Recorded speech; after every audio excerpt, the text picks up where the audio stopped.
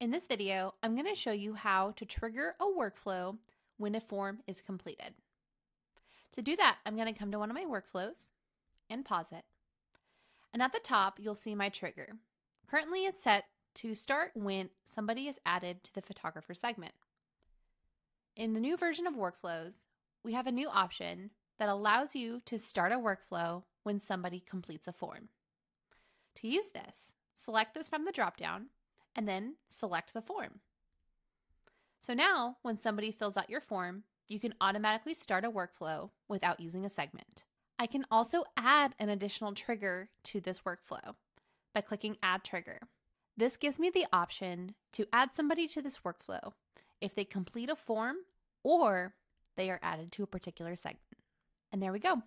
Click Publish. And now my subscribers will enter this workflow when they complete a form or they are added to that particular segment.